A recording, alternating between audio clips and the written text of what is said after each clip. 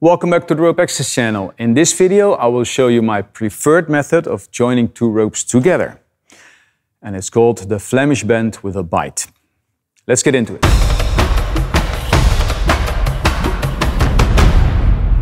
If for some reason you need to join two ropes together, for instance your rigging changes and your ropes don't reach the ground anymore and you end up with a situation like this with the ropes being, well, more than a meter from the ground, and you need to tie a rope to reach the ground or your work site. You can tie the double fisherman's knot, which is a good knot, but it gets really tight and it's hard to undo. I've linked it up there. If you want to have a knot that's a little bit easier to undo, we all know that a figure of 8 is easy to undo because I've shown you that in the video up there. But if you prepare, but not properly, because otherwise your ropes would be long enough, but if you prepare a little bit and think about that you need to pass the rope, it's good to have a loop in there that you connect your cowtail to when you're passing. If you want to see how to pass the knots, again up there or maybe in the description, because I don't know how many videos you can link in that famous upper corner there. So I will link it in the description, and then you see that if you have something to clip your cowtail in when you pass the knot, that it makes life more easy. The knot I use for that is called the Flemish Bend with a Bight. First thing I tie is a figure of 8 knot in the rope that's already installed, but loosely. Because I'm going to do the same thing as I did with the other one, I'm going to rethread a figure of 8, but it's going to be rethreading on a figure of 8 with a bight. Like here. So I have a loosely tied figure of 8 on a bight. You can see on the other camera, this is better. There's enough room to put the rebel through. I start somewhere, first hole where the bight comes out. So I go up, I sort of guesstimate, I want a tail end like this, or maybe a little bit less, or maybe a bit longer, no, a bit less. And I follow the bight back through the rope, all the way around, the same as I would do with a regular rethreaded figure of 8.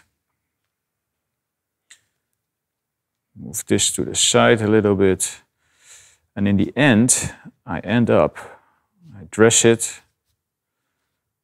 So I've dressed it. Let me show you how. So from this side, you can see the blue rope is coming in and it's following through, and it creates its own figure of 8, and all the strands are nice, neat and parallel. So I have 3 here, 3 here, 3 here. If you turn a knot around, it's the same. I have 1, 2, 3, 1, 2, 3, and 1, 2, 3. So now I dress the knot, I hold the knot, I take each end and I pull it out, and I go to the bottom, take each end of the loop and pull it out.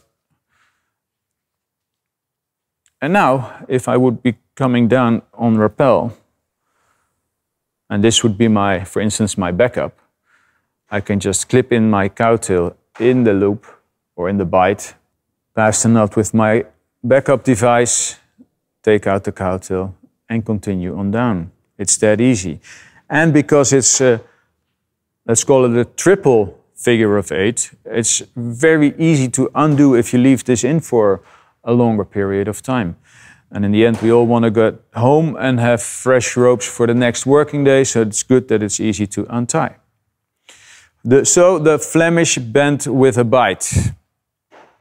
If you like this video and you want to stay connected, hit that subscription button, that notification bell, like the video to support the channel. This video was sponsored by Industrieel Klimmen, the beautiful training center in the Netherlands, just north of Amsterdam, where they provide all kinds of different working at heights related safety training. You can come here for your IRATA training, your GWO training, your tower worker training, any training with working safely at height, also fire awareness and first aid as well. There's a beautiful web store or a physical store behind that wall over there.